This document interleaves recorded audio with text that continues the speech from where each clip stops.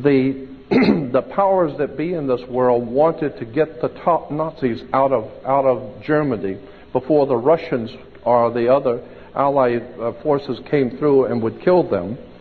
And so consequently the Vatican, along with the CIA, the American CIA and the Vatican, made a deal where the Vatican would provide for all the top Nazis their false passports, false ID, and slip them out of Europe and send them to Central America, South America, Uruguay, and Paraguay, which incidentally those two countries were founded by Jesuits.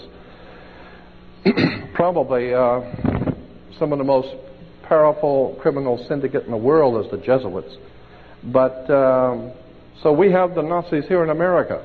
You know, we went to the moon supposedly with good old American ingenuity, like Dr. Werner von Braun and all those other Nazi fascist murderers that came here who are making money off of this people. And I just amazed when I watch the space shuttle taking off and you see all the Americans standing out there in Florida watching the space shuttle take off and everyone's applauding.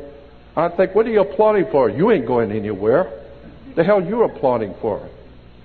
If they're going somewhere, you're not going, that's for sure. You can pay for it, but you ain't going.